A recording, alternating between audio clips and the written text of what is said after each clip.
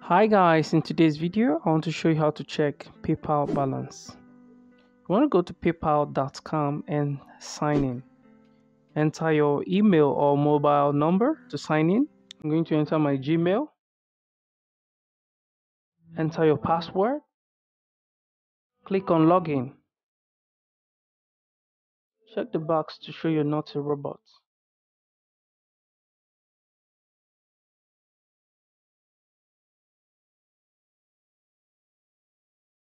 As you can see, this is my account and I have 14 US dollars in it.